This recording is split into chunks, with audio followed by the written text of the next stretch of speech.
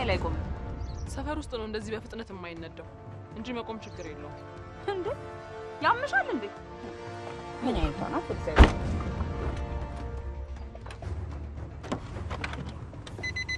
ሰሚኛለሽ መመኘት መብትሽ ነው እሱን አልከለከልሽም ግን የኔ ወንድም ወርዶ ተዋርዶ ከእንዳንቻኝነት ምናምን ተጋ ፍቅር ምናምን የሚል ነገር ሊያወራ አይችልም ምን ላድርግሽ ሰነ ሰዓት እኔ ምናምን አይደለም ወይ በእናትሽ ምናምን ተማነሽ ነው ያንስሻል ምናምን ተይ አዲ ምን ላድርግሽ ሰሚኛለሽ መመኘት መብትሽ ነው አትከፊበትም ግን የኔ ወንድም ስንትና ስንት ሴት እያለ ካንቺ ጋር እንደዚህ መጨመላለቅ ነገር ውስጥ አይገባም ይልቅ ከቢጦችሽ ጋር ወረድ ብለሽ መታፈቅሪ ካለ አፍቅሪ ደሞ ብለሽ እኔ ስታጪ ወዘሮች ያባወደበ አረበናት ሽፈር እንዲ መንገድ ዘግቼ በልህ ማናግርሽ በፍቅሬ ሲመጡብኝ ቀልድ እንደማላቅ ላስጠነቅቅሽ ነው ደሞ እዚህ መምጣቴን ተፈያቅ ቤትሽን አፈላልጌ የመጣሁት እንዴ አንቺ ስትጮህብኝ ሹክክ ብዬ ለመውረድ አይደለም ስለዚህ አርፈሽ ተቀመጭ እሺ አሁን ለመጨረሻ ጊዜ ነው ተይሽ ትወርድልኛለሽ ወይስ አትወርጅ ወርድልሻለሁ እምወርደው ግን መቼም የማታሸንፊውን ጦርነት በራስሽ ሜዳ ላይ እንደጀመርሽ ወቅ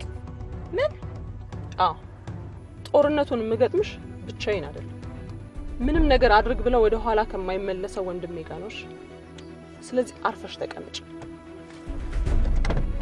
ሰምተሽ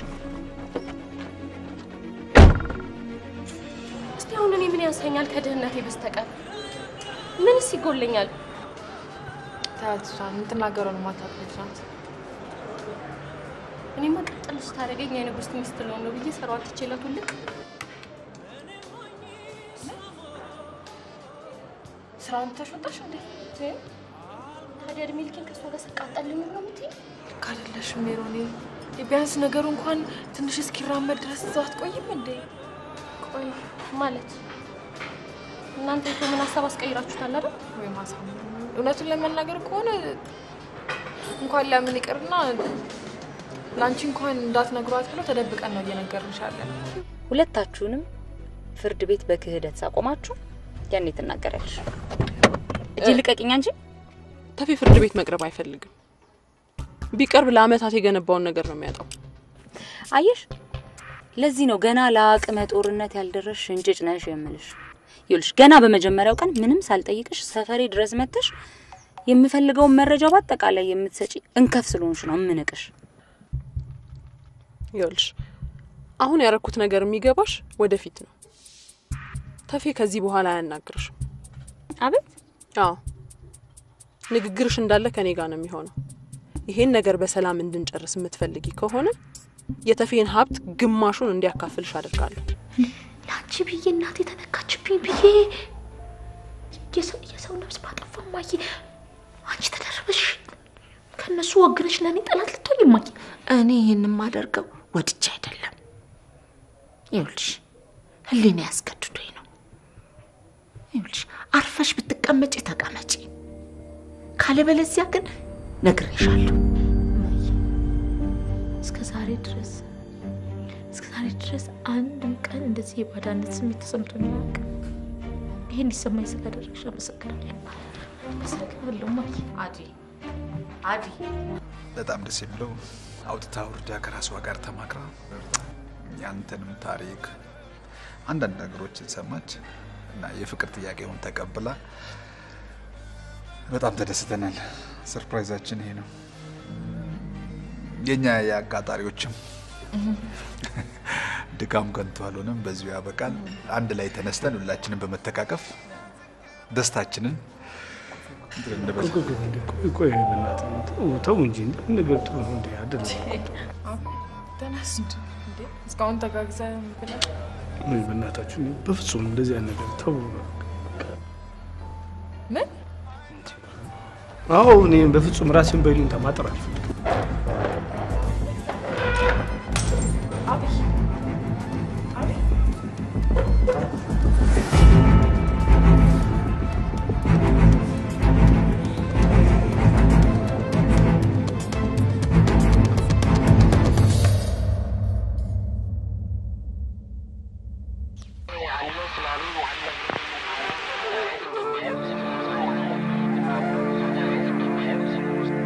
ከተሰራሽ ጀምሮ ያልታረምሽ አረም አንተ በምን ያህል መልካም አባት እንዳለ ያው የምታውቀው ኢትዮጵያን የሚያሰጋት እኛው አስተምረን አሰልጥነን በየስልጣን ወንበር ላይ ያስቀመጥናቸው የገዛ ልጆቻችን ናቸው። ከዘራኝ በኋላ ከናረቢ እንዳለ ይልኛል። ታዲያ ስንት ዓመት ሙሉ ስንነጋገርበት የነበረው ጉዳይ አይሲስን መንፈስ እየናፈቀ ከምትሆን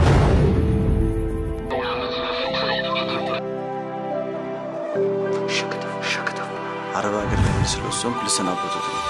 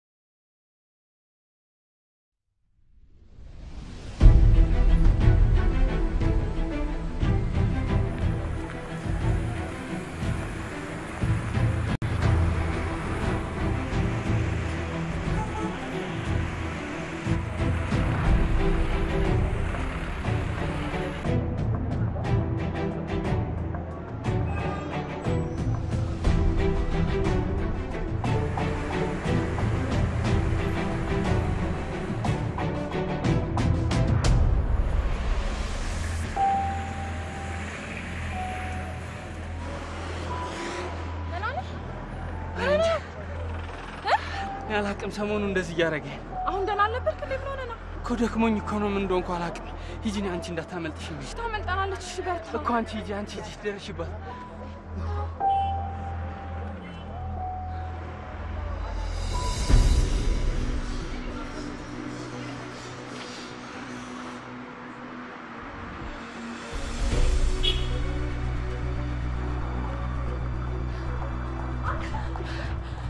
በእናትሽ ተይኝ። ተረጋጊ እንጂ እንዴ ያሉላ ልጁ ይኸውልሽ እንዴት እንዳመመው እስኪያመው ድረስ እንደዚህ እየሮጥን እየተከተልሽ እየለመንሽ እንኳን አትቆይም። ቆይ ታዲያ ምን አድርጊ ነው የምትሉኝ? ምንም አድርጊ አይደለም። ምን ልቀቂኝ፣ ህይወት ልቀቂኝ፣ ተይኝ። ተረጋጊ። ምንም እንድታደርጊ አይደለም። እንደዚህ ሆነሽ ናፍቆ አንተ ደህና ነኝ። ትንሽ ደክሞኝ ይሄ ድካም ነው። ሜሮን ግን ምን ሆነሽ ነው እንደዚህ እየጠራንሽ ጥለሽ የምትሄጂው? እኔ ጥያችሁ አልሄድኩም። ራሳችሁ ናችሁ ተከትላችሁኝ የመጣችሁ። አሁን ማውራት አልፈልግም። ይሄድበት። እሷ ጤና የላትም። በቃ አትሄጂም። በቃ ተረጋጊ። እኛ ቆይ ምን አጠፋን? ምን አደረግንሽ? እኔ እናንተ ምንም አላደረጋችሁኝም እኮ። ታዲያ ምን አድርገን ያለ ጥፋታችን ምቀጭን? ቆይ አይታያችሁም? ያ ሁሉ ውርደት ቅሌት አይታያችሁም እንዴ? ምንድነው የምትሉኝ? መች ተዋረድሽ? ለወንድምሽ እየተቆረቆርሽለት እንዳይሆን ብቻ። ዳራኒ እንደሱ ማለት አይደለም። ማለት ምን ማለት ነው? እየተቆረቆርሽለት ነው እንጂ ባይሆንማ እንደዛ በፍቅር የተዘረጉ እጆቼን ረግጦ ሲሄድ እያየሽ እንደዛ ይኸውልሽ ሜሮን፣ እሷ ማለት የፈለገችው አንቺ አሁን እኛንም ጥለሽን የምትሄጂ ከሆነ እና እኔ እና እሷ አንድ ነን በዚህ ጉዳይ። ያው በፈጠረ ናፍቆት ኢየሱስ ያንስ ያንተ ተጨምሮ። ቆይ ምንድነው የምትሉኝ? እኔ እኮ ሴት ነኝ። ከራሴን መስዋዕት አድርጌ የመጣው ለሱ ስል እኮ ነው። ይገባናል። ልክ ነሽ አሉኝ እኮ። ትንሽ እንኳን ለሞራሌ አይጨነቅም? ትንሽ በእናንተ ፊት እንደዛ ረግጦኝ ሲሄድ እያያችሁት። ነገሩ ልክ ናት አጂ። እኔ ምንም የማይገባኝ ከንቱ ምናምን ነኝ። ምን አይነት ንግግር ነው የምትናገሪው? ምን ማለት ነው? እንደዛ አይነት አስቀያሚ ንግግር ማለት ትናገሪ? ብረባማ ኖሮ አርፌ ይቀመጥ ነበረ። የሞተ ነገር ቀስቅሼ ራሴን እንደዚህ አላዋርድም ነበር። ነው ሜሮን፣ እኛ እኮ በሌላ አቅማችን እዚህ ድረስ መተን የምንለማመጥሽ እንድታዝኝ አይደለም። ስለዚህ በቃ ተረጋጊና የሆነ ቦታ ቁጭ ብለን በስርዓት እናውራ ይሻላል። ጥሩ፣ ተረጋግተን እንድናወራ ትፈልጋላችሁ አይደለ? አዎ። ስለዚህ እምላችሁን ነገር አንድ ባንድ እሺ ብላችሁ ሰምታችሁኝ ታደርጉልኛላችሁ። ምንም ከባድ ቢሆንም ይሆናል። አብይን ዛሬውኑ አግኝታችሁት ፍቅሬን እሺ ብሎ እንዲቀበል ታደርጉልኛላችሁ። ምን እሱ ማድረግ የምትችሉ ከሆነ ብቻ ነው ቁጭ ብለን ተረጋግተን ማውራት የምንችለው።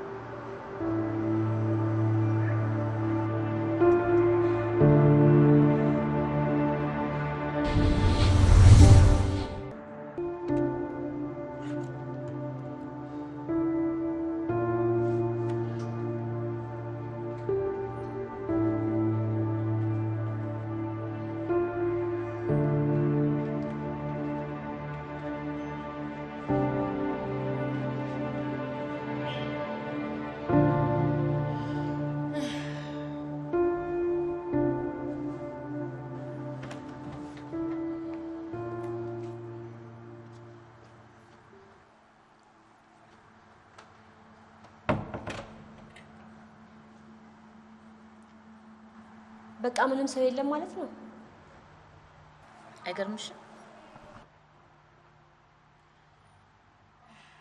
ከጧት ጀምሮ ሲተለተለ የነበረው ሰው አሁን ምን እንደሰማ ምን እንደተነጋገሩ አላውቅም። በአንዴ ጸጥ ነው ያለ ቤቱ። ግራ የሚገባ ነገር ነው። ቆይ ግን ሜሮን ሄዳ ነው የሁሉ ነገር ሲሆን ማለት ትናንትና ስሜት ስለተጎዳ ይቅርታ ልጠይቅሽ ወደ አንቺ ልካት ነበር። ከዛ በኋላ ግን አላየኋትም። የት ሄዳ ነው? አረቴ መስየም እኔ እሷ ላለችውን ያፍራለሁ። ምን ብዬ እንደምናገረው ሁሉ በጣም አሳፋሪ እኮ ነው። አብይን ታውቂዋለሽ አይደል? የኔ ሞድ ዲዛይነሩ መቼም ታውቂያለሽ ሴቶች እንዴት እንደሚወዱት እንዴት እንደሚሆኑለት እኮ ሜሮን ምን እንዳሳሳታ አፈቅሪ ሊያገባኝ ነው አትለኝ መስል እኔም እንደዚህ ነው የደነገጥኩት። መስየሙች ከሆነ ያልኩት እና እሱን ላገባ ስለሆነ እዚህ በሪሴፕሽንነት ምን አርመጠመጠኝ ብላ ትተኛ ትሄድ መሰለሽ? እና ገና ከሆኑ የቤቱን ዋና አድባር አባረርሽልኝና ቤቴን ኦን አረግሽ ማለት ነው? እኔ ምን ያላባረርኳት እኔ ምንም ያልኳት ነገር የለም። ውሸትሽን ነው አላምንሽም። ስነ ስርዓት ይኑርሽ እንጂ ጥፋትሽን ለመሸፈን ያደረግሽው ዘዴ ነው እንጂ ሜሮን ቢሆን እንኳን ለኔ ሳትነግረኝ በፍጹም አታረቀው። አንቺ ሴትዮ ምንድነው ከኔ ችግርሽ? ማለት እንዴው እንዴ እዚህ ቤት ውስጥ ያለውን ሰራተኛ እያንዳንዱን የሚልሽን ነገር ስትሰሚና ስታምኚ እኔንም አታምኚ ለምንድን ነው? ምክንያቱም የወጣልሽ ውሸታም ስለሆንሽ ነው። አይ እንግዲህ በቃሽ። እና እውነቴን ነው። የውሸታም ሰው ትልቁ ችግሩ ይሄ ነው። አይ እንከባበር መሰረት። ይኸውልሽ ድንገት ተሳስቶ እንኳን አዳልጦት ማለት ነው እውነት ቢናገር የሚያምነው ሰው ኧረ ስለ እግዚአብሔር በቃሽ በእናትሽ ተይ። አይበቃኝም። ይቅርታን ጠይቄ ስልካት እንኳን ፊቷ ላይ በፍጹም እንደዚህ ስሜት አላየሁባትም ነበር። ሀጅሪት ግን አንቺ ጋር ስልካት በነገር አንገብግበሽ። ኧረ ስለ እግዚአብሔር በቃሽ በእናትሽ ተይ። አይበቃኝም። አዎ እሷ ማለት በጣም መልካም ልጅ ነች። ያችን የመሰለች መልካም ልጅ አባረሽ አንቺ ከነጋግርትሽ ለመቀመጥ ምን አልሽ አንቺ? ምን ልትሆኚ ነው? እሱ አንጠልጥዬ ልሳቅልሽ። አዲ እንዳትሳሳች፣ በኋላ የማትወጪ መቀመቁት እንዳልከትሽ። የምታስፈራሪው ማስረጃ አለኝ እያልሽ አይደል? ደውይና ፖሊስ ይምጣ። ፖሊስ እዚህ ከምድረሱ በፊት ግን ቤንዚል አርከፍክፌ ክብሪት ለኩሼ ነው የማነድሽ። እና ምን ልትሆኚ ነው? እሱ ሰሚያለሽ? ይህንን ድርጅት የከፈትነው እኩል መብት ሊኖረን ነው። እንደ ተራ ሰራተኛ አይሻለሁ። አላከብርሽም ካልሽኝ እዚህ ጋር አንጠልጥዬ ሴት ነው ማረግሽ። ግደኝ! ምን እርብትብትሽ? ግደኝ! ይሄን ግዴ ብትቀር ሰጠውሽ። ግደኝ ነው ቺጦዝ ምን ጦሰኛ አባብልሻል? ግደኝ! ምን ያስፈራሻል? እኔ ስንት መስራት የምፈልግ ነኝ። እኔ ስንት ዳለብኝ። ኧረ እባክሽ ትሰሚኛለሽ? ይሄ ቤት ላንቺ ነው የሞትና የሽረት ጉዳይ የሚሆነው። ለእኔ ግን ምንም አይደለም። ምንድነው? በስመ አብ ወወልድ ወመንፈስ ቅዱስ። ምንድነው? አዲ ምን ሆናችሁ? ትሰሚኛለሽ? በቁም አስክሬ ገደል ሳልከትሽ በፊት ሜሮን ከላክሽበት ቦታ መልስ ተመጫታለሽ። አይ የምትይኝ ከሆነ ግን ከሷ የምትመጣው እሳት ነው የማመጣልሽ። አዲ ምንድነው? ሂጅ። ምን ታረጋለሽ? ለምን ሄዳለሁ? ወዲም ቤቱን ልመርቅ፣ ወዲም እሷን ለማነጋገር ነው የመጣሁት። ጥሩ። ስለዚህ ነገ የመጡት ማለት ነው። አንቺ ምን ትቻለሽ? ነው ማዘር ነው ይቀመጡ። በማን ጉዳይ ማን ምን አገብቶት ነው?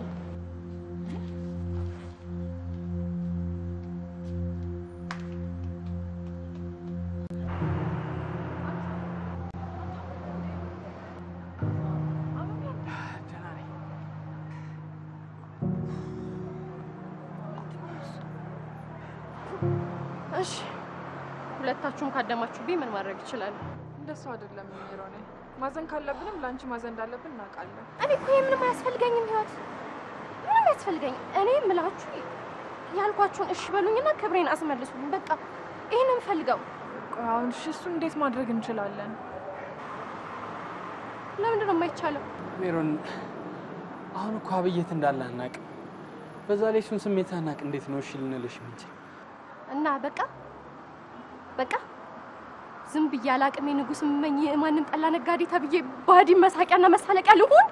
እሷን ልጅ ግን ለምን ደማታያት? እንዴት ነው የምተዋት? እኔ ብተዋት እኮ እሷ አትተወኝም። እና ገና ለገና የምትናገረውን እንኳን የማታውቅ ሴት እንደዚህ ትናገረኛለች ብለሽ መበጥበጥ አለብሽ? እሺ ተዋታለሁ፣ ራሴንም አልበጠብጥም። እሺ የቤኪን ነገር እንዴት ነው የማደርገው? ማን ነው ደግሞ ቤኪ? እሺ የሞተን ሰው እንደ አዲስ ሰው አድርጎ የመፍጠር ህልሜን ምንድን ነው የማደርገው? ምንድን ነው የምታወሪው ሜሮን? ሜሮኒ ከአብይ ጋር መሆን የፈለግሽበት ሌላ ምክንያት አለሽ እንዴ? አዎ በህይወትና በሞት መካከል ያለ ትልቅ ምክንያት አለ። ከዚህ በኋላ ደግሞ ያ ስሜት ደግሞ እንዲመጣብኝ አልፈልግም በጭራሽ። እባካችሁ ይወት እባካችሁ አብይን አምጡት። በቃ እንደሱ ማድረግ እኮ እንችላለን፣ ግን ጉዳዩ ትንሽ ቀላል ስላልሆነ ምን መሰለሽ ሜሮን፣ አሁን እሷ የማይሆን ተስፋ ሰታሽ በኋላ እንዳታስብባት። በእርግጥ አሁን ቶም ሊያናገረው ሄዷል። እሺ ብሎ ከተስማማ በጣም ደስ ይለናል። የግድ እሺ ማለት አለበት። ቆይ እሱ አይደል እንደ ፈልጎ የመቶ የፍቅር ጥያቄ ያቀረበልኝ? እሱ እኮ ነው ግራ ይገባን። ታዲያ ቆይ ፈልጎ ያጣውን ነገር በድንገት ሲያገኝ ደስ ሊለው ሲገባ ምንድነው እንደዚህ አስፈንጥሮ ሊያስኬደው የቻለው? እሱ ነው ግራ ይገባን። አላውቅም፣ ምናልባት ድንገት ስለሆነበት ደንግጦ መሰለኝ። ግን ይሄን ታውቂያለሽ ህይወት፣ ይሄ ለሴት ልጅ ከሞትም በላይ ሞት እንደሆነ ገባኛል። እንኳን አዲን የመሰለች የጎኑ ጋር ትኖራብኝ አይደለም ለማንኛውም ሴት የፍቅር ጥያቄ አቅርባ አልፈልግም ስትባል ሞት ነው የሚያስመኛት። ታውቃላችሁ? ሞት። ቆይ እሺ ምን መፍትሄ አለ? ምን ማድረግ እንችላለን? እንግዲህ ምን ይደረጋል? የግድ አብይን ማግኘት አለብን። ሜሮን ደግሞ እኛ እሱን አግኝተ ነው ቢስማማ ደስ ይለን ነበር። እንደውም ተውት በቃ ተውት። እኔው በራሴ መንገድ ራሴው አናግሬው ራሴው መፍትሄ እፈልጋለሁ። አንቺ ደግሞ እንዴት ብለሽ ነው እሱን ልታሳምኝ የምትችይው? እናንተ ትንሽ የምጠይቃችሁ ቀለል ያለ ነገር አለ። እሱን እሺ ብላችሁ የምትተባበሩኝ ከሆነ እኔ በ2 ቀናት ውስጥ ሁሉንም ነገር ጨርሰዋለሁ። የአዲን ሳቅ ወደ ለቅሶ ቀይረዋለሁ።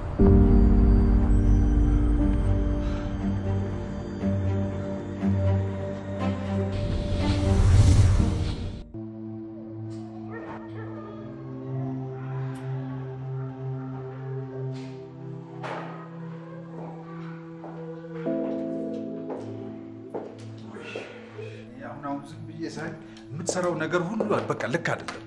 በእውነት ምን ማለት ነው? አብይ አንተን እኮ ነው የማወራው።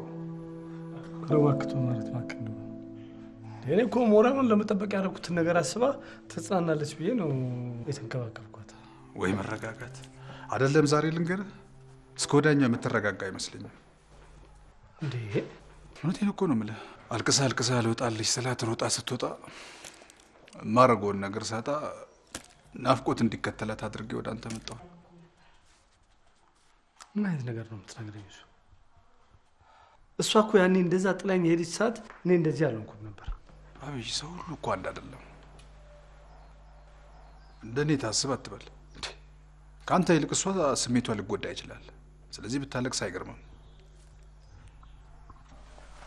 ወይ ጣጣ! በጣም የሚገርም ነገር ነው። እውነቴን ነው የምልህ አብይ። ካወቅኩ ጊዜ ጀምሮ እንደዚህ አይነት ስህተት ስትሰራ አይቼህ አላውቅም። ተው እንጂ አንተ እንደ የበለጠ አታስጨንቀኝ፣ ራሴን አታሳመኝ እንጂ። እውነቴን ነው አብይ።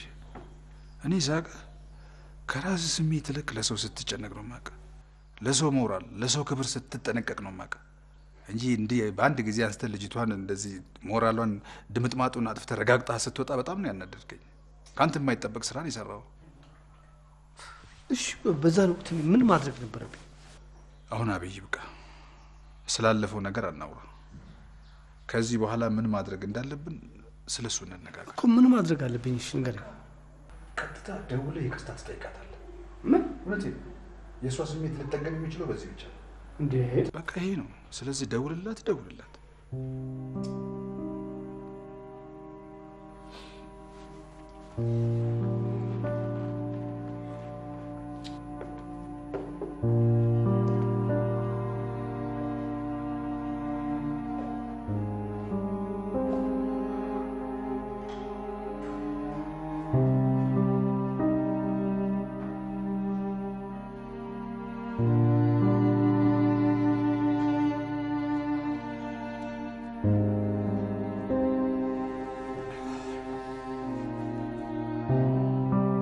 ይሄን ተናገረችኝ ብላ ነው ቤቱን ጥላ ይጠፋች። ወይ ጉድ! በጣም የሚገርም ነው ማዘር። አዲ የት ነው ያደርሽው? ኧረ እባክሽ ምን አገባሽና ነው ደግሞ ላንቺ ያደርኩበትን ቦታ መነግርሽ? እንዴ ለምንድን ነው እሱ የማያገባኝ? እኔ እኮ ማለት እህትሽ ነኝ። ሰው እንደሌለው ሴትም ስታድር ዝም ትሻለኝ እንዳድዬ አይሻል ገና ካሁኑ ስትሳለቅብኝ። አዲ በእውነት ነው የተሳለቁብሽ። ምን ሆነሻል? ለዚህ ነበር ዝም በይ ማከላችን አትግቢ ያልኩሽ። ለዚህ ነበር። አንቺ ግን እኔን ከመስማት ይልቅ ጸብ ላይ እንደሆነ እያወቅሽ የኔ ሚስጥር የቤቴን ገበና እዚህ አደባባይ ታወጫለሽ አይደል? አይደለም እኮ አዲውሽ ስልክሽ ላይ ብደውል አላነሳ ስትይ ምን አባቴ ላድርግ ጨነቀኝ። ታዲያ ቆይ ዛሬም ደግመሽ ከቤት ወጣሽ ስታድሪ ዝም ልልሽ ነው? እና ይሄ ሁሉ ጉድ ከተፈጠረ በኋላ እኔ አዳነች በሉ ነኝ እዛ ቤት ተመልሼ የምገባ? እናት ገቢ ምን ማአት ቢመጣ እዛ ቤት አልገባም። እግሬ ድርሽ አትልም። ወቅት ግድ የሉትም ማዘር አያስቡ። እኔ እንደምንም ብዬ እንድትገባ አደርጋታለሁ። ምን አገባትና ነው እሷ እንደምትለኝ? እሷማ እድሜ ላንቺ ቀን ወጣላት እኮ እየጋለ ምጣድ ላይ ያስቀምጣ እያገላበጠች ታብስለኝ። አዲ ስነ ስርዓት? አዎ ስነ ስርዓት። የቱን ስነ ስርዓት?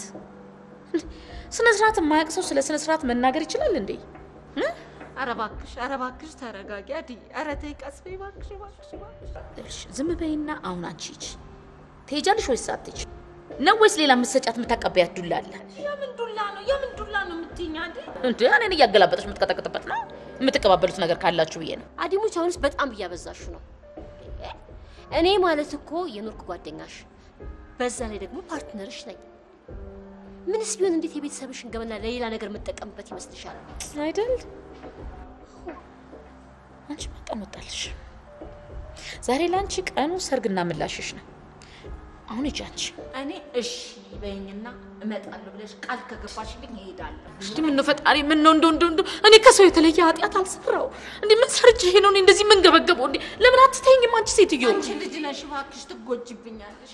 እኔ ይኸውልሽ ገዳም እገባለሁ ቤቱን ልቅቅ አድርጌ እወጣለሁ። አንቺ ግን እባክሽን ወደ ቤትሽ ግቢልኝ ልጄ እባክሽ መሲ አንድ ቤት ማዘር አይጨነቁ። እርሱ እንዳታለቅሱ ነግሬዎታለሁ። ይኸውልዎት እኔ እንደምንም ብዬ አሳምኛት ወደ ቤት ትመጣለች። ኧረ እባክሽ ታስገቢኛለሽ? እኔ ግቢሽ ውስጥ የተንጠለጠልኩ ልብስ መሰልኩሽ እንዴ የምታስገቢኝ? አሁን እባክሽን አንቺ ሴትዮ ሂጂልኝ። አፏን ሞልታ ደግሞ አስገባታለሁ ትለኛለች። እባክሽ ግድ የለዎትም። እኔ እንደምንም ማሳምኛት እንድትገባ አደርጋታለሁ። እውነት ግድ የለዎትም። በእኔ ጣሉት። ይልቅ አሁን እርሱ ሸኙት ነው። እኔና እሱ እንጨርሳለን። እውነት ግድ የለዎትም። ስናግሮት አዲ እኮ ትጮህ እንጂ እኮ ሆዷ ባዶ ነው።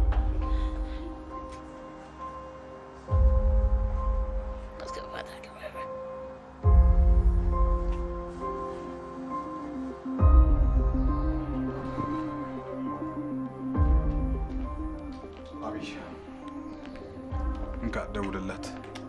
አልደውልም እንዴ አቤ? አልደውልም አልኩ። በቃ አልደውልም እንዴ። ደወልኩላት ማለት እኮ በቃ በሐሳቧ ተስማማው፣ ለፍቅር ተቀበልኳት ማለት እኮ። እንዴ አቤ የሆነስ እንደሆነ ምን ችግር አለው? አንተ አይደለም እንዴ እንድናናግራት ስታስጨንቀኝ ነበር? አዎ ሳስጨንቃችሁ ነበር። አሁን ግን በቃ ትቼዋለሁ። እንዲህ አይነት ሐሳቤን እርግፍ አድርጌ ትቼዋለሁ። ቆይ እንዴት ነው? ምን አይነት ግራ የተጋባ ነገር ነው የምታወራው አቤ? ለምንድን ነው በፍቅር አንተ ልትቀበላት የማትችለው? ምክንያቱም እሷም እንደሌሎቹ ሴት ነች። እኔን የማትጎዳበት ምንም ምክንያት የለም። ምን? አዎ እሷንስ በምን ላምናት ይችላል? እንዴ አብይ ምን ማለትህ ነው? እነኛን እና እሷን እንዴት ነው አንድ አድርገህ በአንድ አይን የምታየው? ለምንድን ነው በአንድ አይን ማላያቸው? ስማ ምክንያቱም ልንገርህ፣ ሜሮን በጣም ጨዋና ጥሩ ምስኪን የሆነች ልጅ ነች። ቶም እነሱንም እኮ ቀርቤ ሳናግራቸው እነሱም በጣም ምስኪንና ጨዋዎች ነበሩ። በእናትህ አብይ ሰማይና ምድርን አንድ አድርጋ አታመሳስል። በፍጹም የተለያዩ ሰዎች ናቸው። እሷ በጣም ጨዋ ልጅ ነች። ይሄን እንደምምልህ ዝም ብዬ አይደለም፣ ምክንያት ስላለኝ ነው። ቀርቤ ስላልነጋገርኳት መልካምነቷን ስለተረዳሁ ነው። ጭንቀቴ ባይገባህና ልትረዳኝ ባትችል አልገርም። ቆይ አብይ ምንድን ነው የምትለው? ሁሉም ሴቶች አንድ ናቸው ብለህ ማሰብ ጀምረሃል እንዴ? እንደዚህ የምታስብ ከሆነ በጣም ታሳዝናለህ። እንዴት? ምክንያቱም ለፍቅር መስዋዕትነት ከፍላ ራሷን ያሳለፈች እናት ማህፀን ውስጥ ተወልጄ ስህንን የምታክል ቅድስት እናት እጅ ላይ አድጌ ህይወትን ከመሰለች ጥሩ እህት ጋር አብሬ ኖሬ ዳናይትን ከምታክል ጎበዝ ጠንካራ ሰራተኛ ሴት ጋር አብሬ ኖሬ እንዴት ነው ለሴት ያለኝ አመለካከት የተበላሸ የሚሆነው? እሱን አውቃለሁ አብይ አውቃለሁ። እንደውም የእውነት የሀሳቤ ነው እኔን ያስጠቃኝ ያስጎዳኝ እንዲህ ማሰቤ ነው። ሜሮን እንደዛ አይነት ሴት አይደለችም። ያንተን ህመም የምትፈውስ በጣም መልካም ጥሩ ሴት ነች። ይሄ እንደምምልህ ዝም ብዬ አይደለም፣ ምክንያት ስላለኝ ነው። ቀርቤ ስላልነጋገርኳት መልካምነቷን ስለተረዳሁ ነው። ስለዚህ እባክህ እሺ በለኝና ደውለህ ይቅርታ ጠይቃት። ቶም ለምን አትሆኝም? ለምን አትሆኝም? እኔ እኮ ባለፈው በተፈጠሩ ችግሮች በጣም ደክሞኛል አልኩ አይደል እንዴ? አብይ እሱን አውቃለሁ። ታዲያ ካወቅህ ለምን ጨቀጭቀኛለህ? ለምን? እኔ ሌላ ህመምና ስቃይ መሸከም አልችልም። እሺ እንግዲህ እምቢ ካልክ ምንም ማድረግ አልችልም። ጉሽ በጣም አመሰግናለሁ። እኔ ሴት ትዳር ፍቅር የሚባል ነገር ለእኔ በፍጹም የሚያምርብኝ ነገር አይደለም። ለእኔ የሚያምርብኝ ስራዬ ነው። ስራዬ ውስጥ ሆኜ መኖር ነው የምፈልገው። በቃ ስልክ ሄሎ ኢንስፔክተር። ሄሎ አቶ አብይ እንዴት ነህ? ደህና ነኝ። ጥሩ ዜና ልነግርህ ነው የደወልኩት። ጥሩ ዜና? አዎ ጥሩ ዜና። መኪና በእኛ አባሎች ብርቱ ክትትል ተገኝታ ተገኘች? አዎ ከነ ዘራፊዎቿ እኛ ቢሮ ስለምትገኝ ዛሬ ወይ ነገ መጥተህ አነጋግረኝ።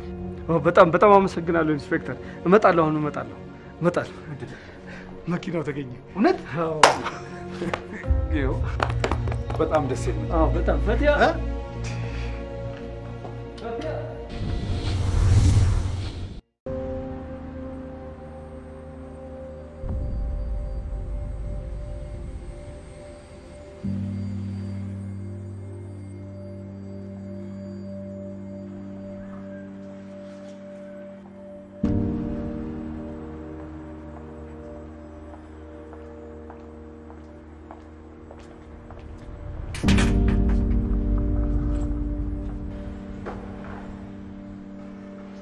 ሰላም ነው ተፈሪ?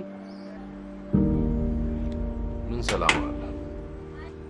ስራ ላይ እንደሆንኩ እየነገርኩሽ ከሰዎች ጋር ትልቅ ጉዳይ እንዳለኝ እየነገርኩሽ አጣድፈሽ አመጣሽ። በጣም ነው ያናደድሽ። ስለዚህ ማዘዜ ልክ ነው። ጠጣበት ይተውሃል። ግን ለምን ሲሆን ሰው መረዳት ይሄን ያህል ለምን ዳገት ይሆንብሻል?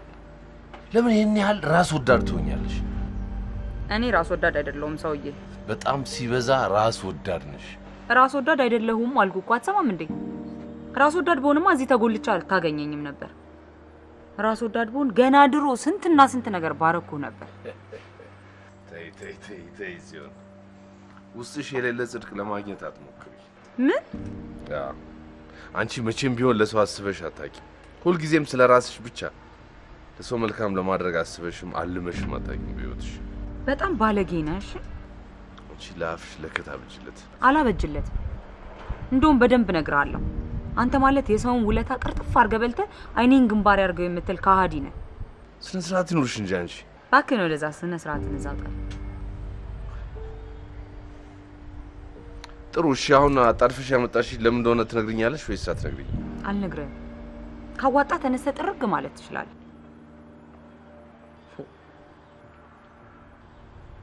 ጭራሽ አለሌ ልከ ያሰደብከኝ መሆኑን ረስቼ እዚህ ተቀምጬ ስላዋራሁ ነው። ስለምን ነው የምታወሪው? ያልገባ ለመምሰል አትሞክርሽ። ደግሞ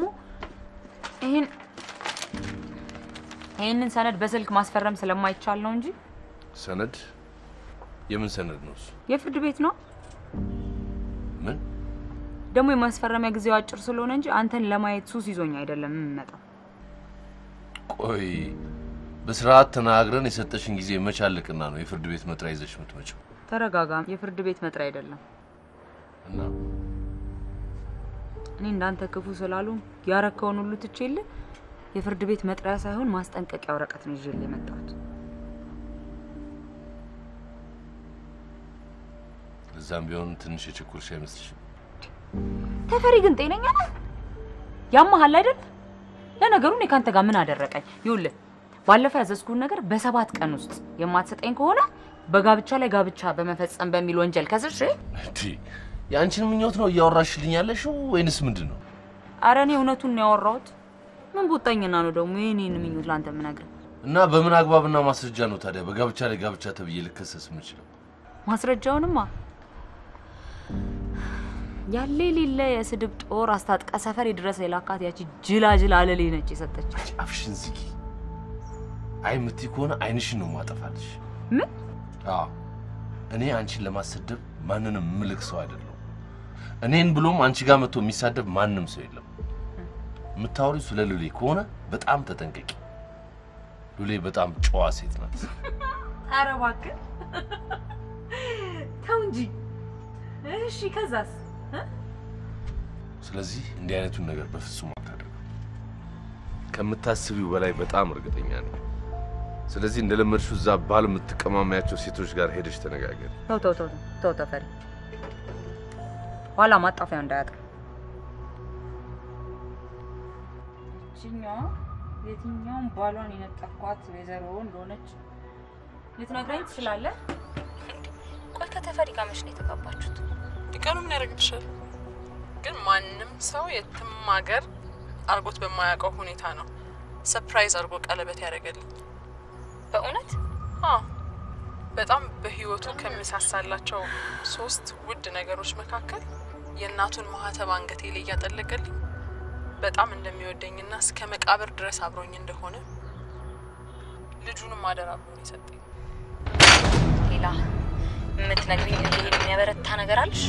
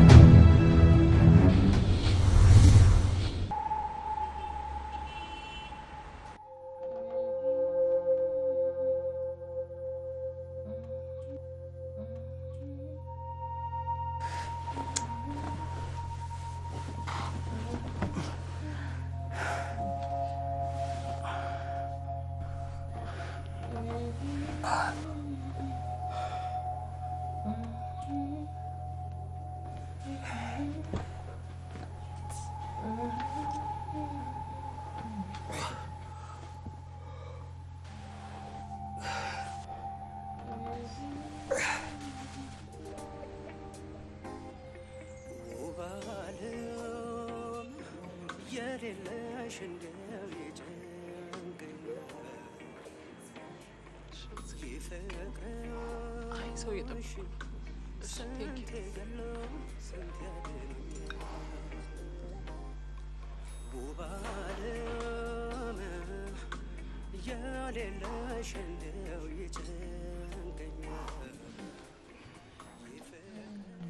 የኔ ቆንጆ እንደዚህ አታስደንግጠኝ። ምንድነው አንቺ ደግሞ በድመት ኮቴውላ ሳይቀር ምደነግጭ?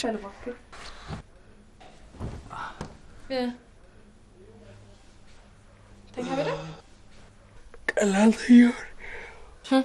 አንተማ ምን አለብህ ደከመኝ በሚል ሰበብ ለጥ ብለህ አይደለ? እኔ 10 ቦታ ረግጬ የሚገርም ክትፎ ሰርቼ ይላለው የምትወደው። እውነት? በእውነት ደስ ይላል።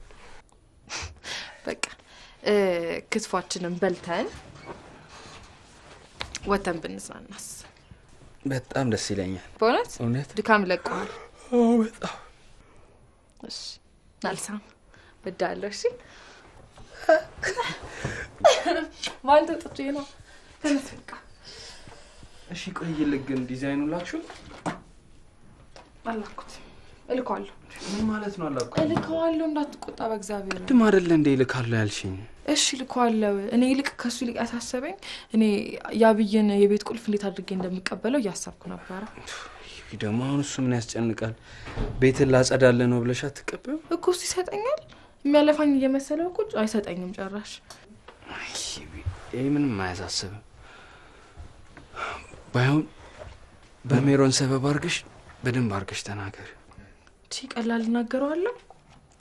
ዝም በለው ቆይ እሱንማ ያውም ያንን የመሰለች ልጅ ማለት እንዴ ምን ማለት አለው ከነገራችን ታሪክ የተነሳ አስበዋል እንደዛ ያንኑላ ጊዜዋን በጸጸት ምናምን ስታሳልፍ የነበረች ልጅ እኮ አሁን አብይን ስታገኘው ያንን ህይወቷን ያሻሻለች ወይ ደግሞ የሆነ ነገር ያስተካከለች እየመሰላት ትንከባከባለች ብዬ እኮ ነው ያ እንግዲህ እንዳልሻል ይሆንለታል እኔ ግን የሆነ በጣም እድለኛ ሰው ነኝ እንዴ ፈጣሪ ከራሴ ግራ ጎን አውጥቶ ምንም ማታስለፋኝ እሺ ቆንጂዬ ሚስት ነው የሰጠኝ ኧረ ወሬ የምሬን እኮ ነው አንቺ ስለሰጠኝ እድሜ ልኬን ነው ፈጣሪን ማመሰግነው ዝም በል እባክህ ቀልድ ይመስልሽ ነው እባክህ የእውነት ይቢ አንቺ እኮ በዘመናት መሀል አንዴ ብቻ የምትገኝ አይነት ሴት እኮ ነሽ አለና እንጀቷን ሊበላት ሞከረ ቀልዴና ተነስሽውን እንደጣን ተባብለን ክትፋችንን በላብላ አድርገን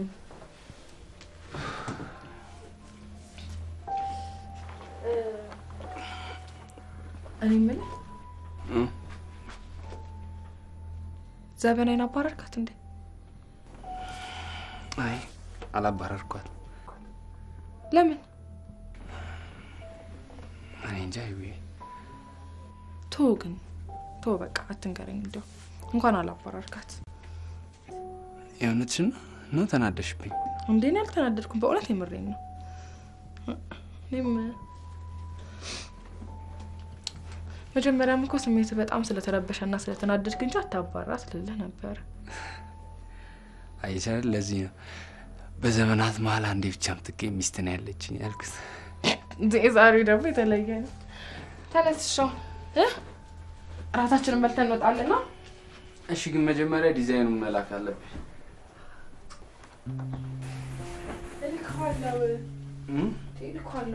ነው ወይስ ቅድም አውቀሽ ነው ቃል የገባሽልኝ አዎ እውነቱን ለመናገር ከሆነ ማለት ነው መጀመሪያም እያልኩ አልነበረ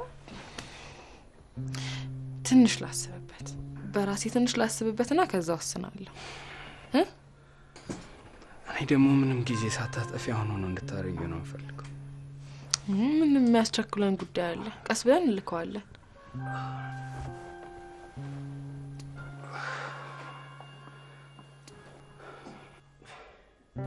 ይሄኔ እንዳትጨነቂ ነው እንጂ አልነገርኩሽ ከሆነ ጊዜ በኋላ በጣም መታመም ጀምሬያለሁ ማለት ይሄው ጀምሬ ነው አንቺ ላለማስጨነቅ ነው እንጂ አልነገርኩሽ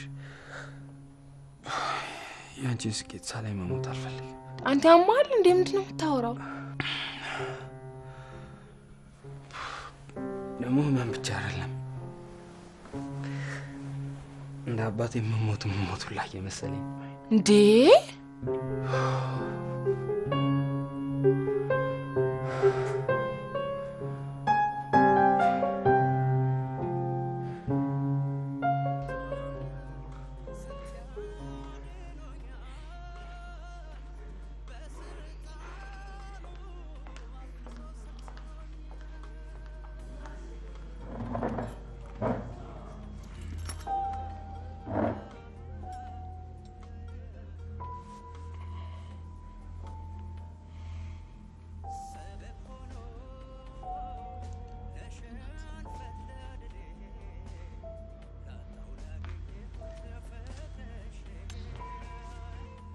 አያስፈልግም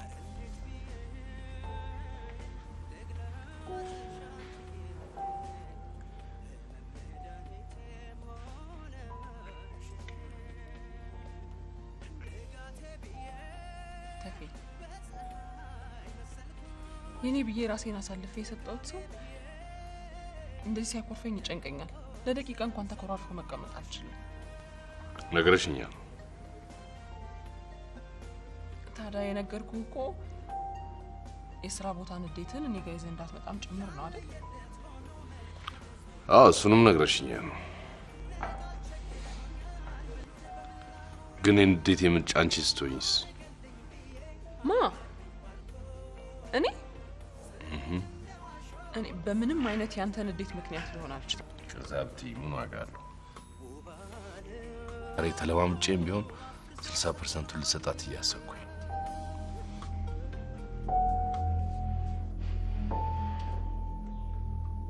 አንተ ግን በጣም ጨካኝ ሰው ነህ በእውነት። ምን ትጠቀማለህ? ቆይ እኔ ብበሳጭ ብናደድ ምን ትጠቀማለህ? እኔ እኮ ጨካኝ ነኝ አይደል? ብትቀልድ በሞት ትቀልዳለህ? ጀመርክ በሞት መቀለድ? እኔ በእውነት ናፍቆት እኔ ካሁን በኋላ እንደዚህ አይነት የማይረባ ቀልድ በጣም ደስ የማይል ቀልድ ቀልደህ አስደነግጣታለሁ ብትል ማለት ነው በጣም ነው የምበሳጭብህ። በጣም እየቀለድኩ መስሎሽ ነው? የምሬን እኮ ነው። ህይወት ትሙት የምሬን። እውነት የአባቴን ቀን ይስጠኝ የምሬን። እንዴ ምን ነው ጌታ? ምን ነው? ምን ሆነ ነው? እኔ ቆንጆ ነኝ። ጥርሴን ነክሼ ችዬው ነው እንጂ በጣም ያመመኝ ማለት አላውቅም። በቃ እንጃ እኔ መሞቱ ላይ እየመሰለኝ። ናፍቆቴ በእግዚአብሔር እንደዚህ አትበል። ይሻላል። እሺ ምን ቆንጆ ታውቃለህ አይደለም አዲን የሚያክል ጠላት ኖርኝ እኔ ያለ አንተ አንድ ቀን ማደር እንደማልች ታውቅ የለ። በህይወት ያለሁት እኮ በአንተ ምክንያት ነው አይደለ? እኮ ሞታለሁ ምናምን አትበል። በቃ አትበል እሺ።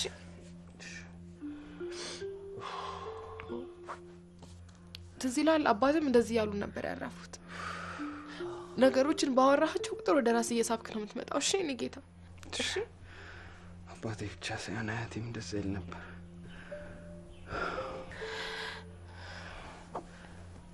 ወይኔ ጉድ። እኔ ቆንጆ እነሱ ላይ ደረሰ ማለት እኔ ላይ ይደርሳል ማለት አይደለም።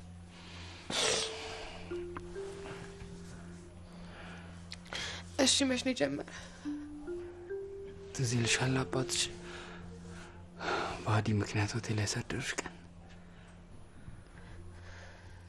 እሺ አዎ። እዛ አካባቢ ነው የጀመረኝ። ቆይ አንተ ያን ሰሞን ደህና አልነበርክ እንዴ? ነገ በጠዋት ተነስተን እንሄዳለን። ምንድን ነው ታዲያ? ቆይ ጉግል እናድርገው። እንዴት ነው ይሰማኛል ያልከው? ቆይ ሽውዬ እኔ እንዲሻለኝ የምትፈልጊ ከሆነ መጀመሪያ ዲዛይኑን ላኪው። እሱ ይደርሳል፣ ከራት በኋላ ይደርሳል። ናፍቆት አሁን እንዴት እንደሚያደርግ ንገረኝና። ምንም ጊዜ መፍጀት አያስፈልግም። አሁን ላኪላቸው። ልካዋለው። ናፍቆት ይደርሳል። መጀመሪያ ግን ቆይ ስለህመም ምን እንደሆነ ማወቅ ፈልጋለሁ። በእናትሽ እሺ በይኝ። በቃ እሱን ታዩና ዲዛይኑን ላኪ። ለምን ሻተኝ? ይደርሳል። ራት በልተን ብዬ እኮ ነው ናፍቆት። ምንም ጊዜ ማጥፋት አያስፈልግም። እሺ በይኝ አሁን ላኪ። ዝም ብለህ ነው? እሺ በቃ ክፈችው የሚላቸው በቃ ትሄድ።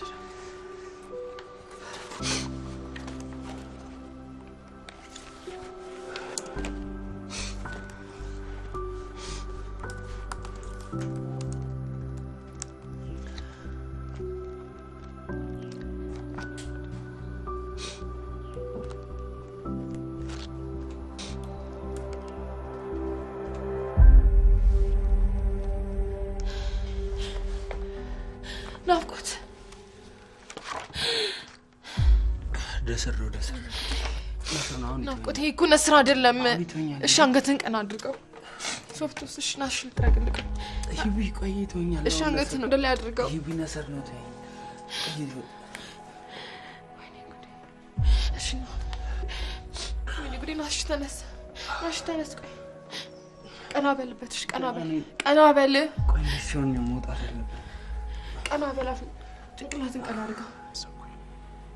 ቆይ ተፌ እሷ ምን ስለሆነች ነው እንደዚህ የምትንበረከክላት? እሷ አይደለች የሚያንበረከከችኝ፣ አንቺ ነሽ። እግሯ ስር እንደወድቅ ያደረገኝ ያንቺ የዋህነት ነው እንጂ የእሷ ጥንካሬ አይደለም። እሺ ተፌ ይህን ጉዳይ ለኔ ተወልኝ። እንዴ ሉሌ አሁንም አያርምሽም? ያን ሁሉ ንብረቴን ማጣቴ ሳያንስ እንደገና ሚጣና ሳትተሽኝ እንዳብድ ነው የምትፈልጊው? እኔ በጭራሽ ምንም ነገር አላሳጣህም። ንብረትንም ሆነ በቃሽ ሉሌ በቃሽ። ሁለተኛ በዚህ ጉዳይ ላይ ምንም ነገር ስትናገሪ መስማት አልፈልግም። አይ የምትይ ከሆነ እስከ መጨረሻው ድረስ አይኔን አታይኝ። ይሄ ደግሞ መቼም ቢሆን ማልሽረው ቃል ነው። ስለዚህ በእኔም በወላጆችሽም ስም ሁለተኛ እንደማታገኛት ቃል እንድትገቢልኝ ፈልጋለሁ፣ እንድትምይልኝ። ሉሌ አቤት። ቃል ትገቢልኛለሽ ወይንስ ተነስቼ ልሂድ? አይ አትሂድ።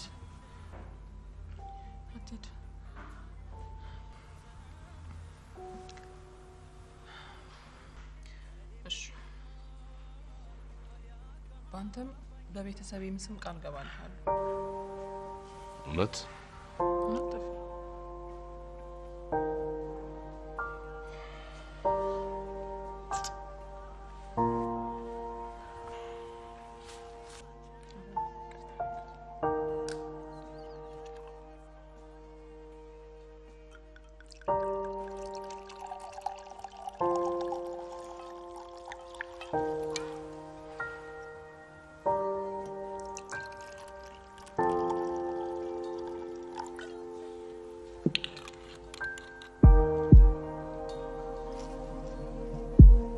Cheers. I'm sick.